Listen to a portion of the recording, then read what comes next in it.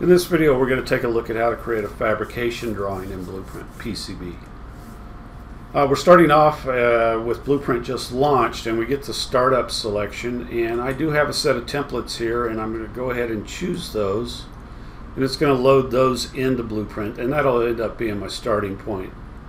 Since we are working on a fab drawing, I've got page 1 here with a drill pattern, drill chart, layer stack up. And then I've got page 2, which is actually an assembly panel drawing that we can work on and easily create an assembly panel drawing as page 2 of our fab drawing with its own drill chart and mill tab details and so forth. But we're going to concentrate on the first page here right now. I'm going to import data. We'll use IPC 2581 for our example here.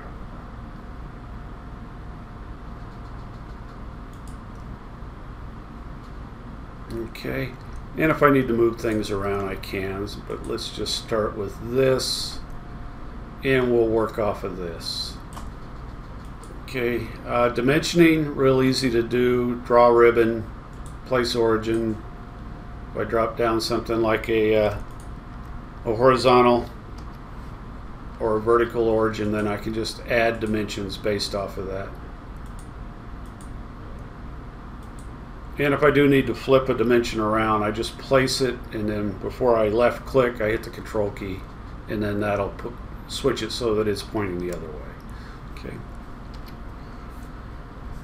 Okay. We do have push and shove built into dimensioning as well. All right, we're going to leave it at that for now. Let's go to the layer stack up. Okay, and we're going to go to something called the Stackup visualizer here. And we're going to take a look at what information came across in the CAD system. You can see it looks like about a mill of copper here. And we'll just leave that for now, but let's just show how you can change things. I'm going to change the outermost sections to 0.012. You'll notice that this updates down here. You see a little bit thicker over here in the Stackup visualizer. I'm going to say OK to that. And then eventually it's going to update our layer Stackup that we have here. Okay, so now we see 12 mils dielectric. By the way, in the Stackup visualizer, you can export and import Stackups in the 2581 format, just the Stackup itself. So you can exchange that information back and forth between your fabricator and your designer or your contract manufacturer. Alright, so for my drill pattern here, what I want to do is I want to show just my through holes. So I'm going to go ahead and go out to PCB CAD data, advanced, drills, and instead of doing all my drills, I'm just going to do the through holes and say OK and OK. And then I'm going to do the same thing here in my drill chart. Once again, my data, and I'm going to do just the through holes. And then we're going to supplement this with a new page here that will have our buried and blind vias shown.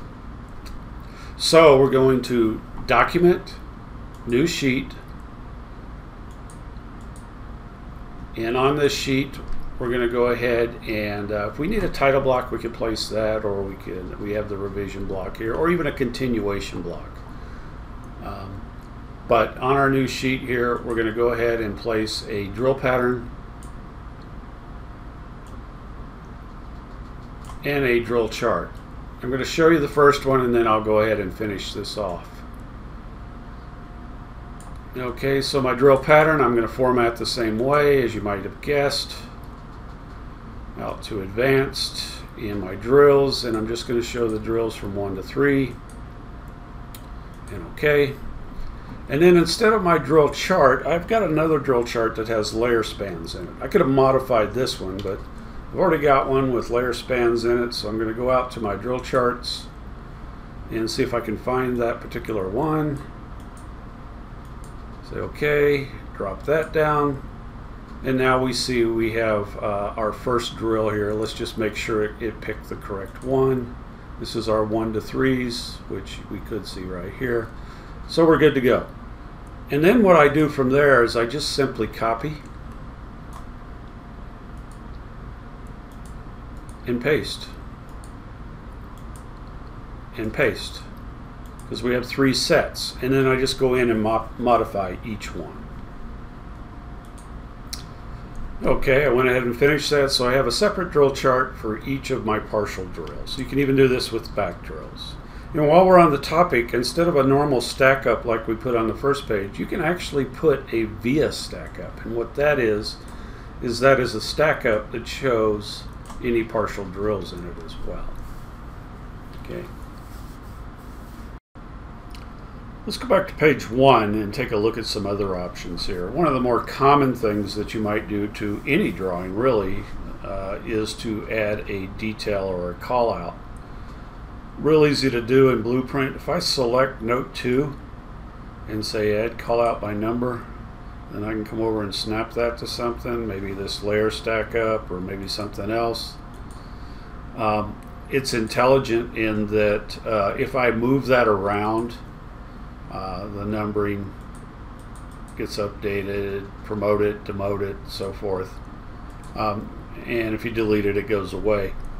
Secondary, if you are using a BluePrint viewer, which is discussed in another video, it is actually hyperlinked to the note so that you don't have to go searching for the note. And of course you can change the balloon shapes and change your paragraphs and numbering versus lettering. All that's controlled elsewhere in BluePrint, but you have full control of that. So here is my 2-page drawing.